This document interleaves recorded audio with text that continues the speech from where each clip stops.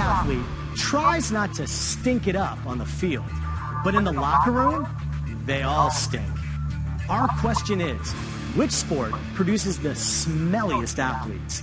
Your TV may or may not be high definition. Just be glad it's not smell-o-vision. Take a deep breath, because it's time for the science of stink. For this test, we've chosen representatives from 4 different sports. Hockey player Phil Hirsch, professional auto racer Dave Brown, semi-pro football lineman Eric Ellison, and MMA fighter Mo Lawal. These volunteers will step into our custom-made stink chamber, an airtight capsule which will direct their vile vapors directly to the man with the best nose on the planet. NASA's master sniffer, George Aldrich.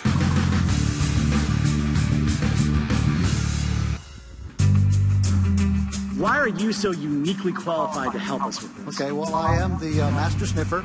I actually have a NASA government-certified nose. George's job is to smell everything that goes up on the space shuttle to make sure it's safe and tolerable.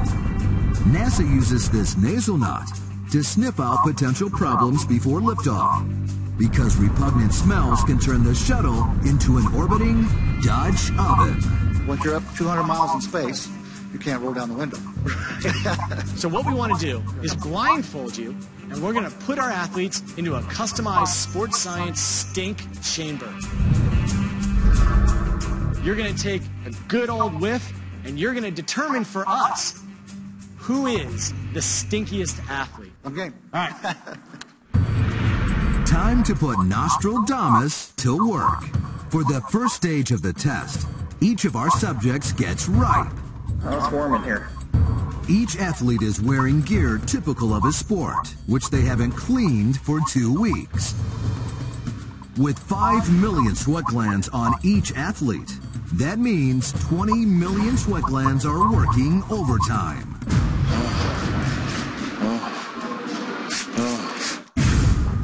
Next, we blindfold George, and he gets a whiff of what lies ahead. Oh, I hate to do this to you, George, but Okay. this is science. Okay. Oh. The first athlete enters the specially constructed airtight chamber. Let's let it ferment a little bit. George, take your whiff. Airflow channels the smells wafting off the individual into a tube, which feeds directly into the gas mask.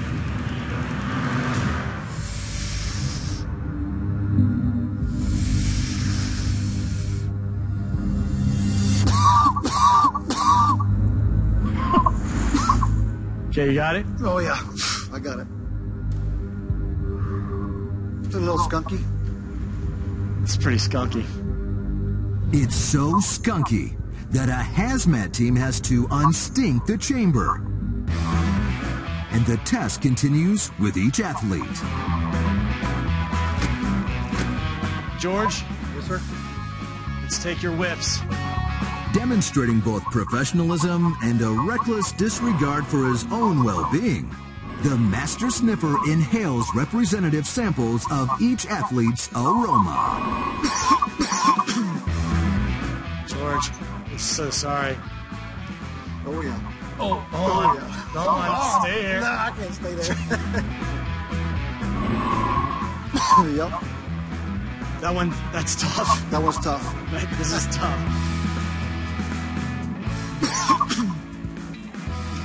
I couldn't keep it any longer. You have it locked and loaded in your brain?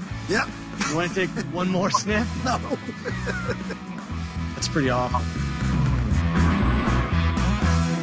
I think we might have a winner. So which sport creates the nastiest stank? So, the big moment of truth. Who was the stinkiest athlete? Without a doubt, athlete number 2. It was our hockey player. Right. I believe hockey players do smell the worst. I played the game, and I played with others who stink to high heaven. It's important for us to note that these guys are just representative of the sports. The gear really plays the biggest factor. That's right. Ultimately, the stinkiest athletes are the ones with the ripest gear. In fact, sweat doesn't smell bad. BO is actually caused by bacteria dining on our sweat. The reason that we stink is because of bacteria on the skin which consume the sweat, and that process of consumption emits malodorous airs. So bacteria eats our sweat and then passes gas. That's right. Bacteria farts. And it's that sweat-eating farting bacteria that causes body odor.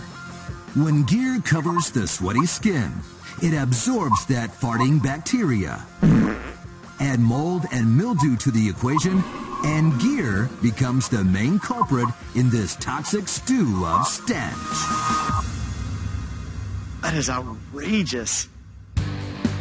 Since hockey has twice as much gear as other sports, even football, helmets and shoulder pads, thick gloves, and shin guards.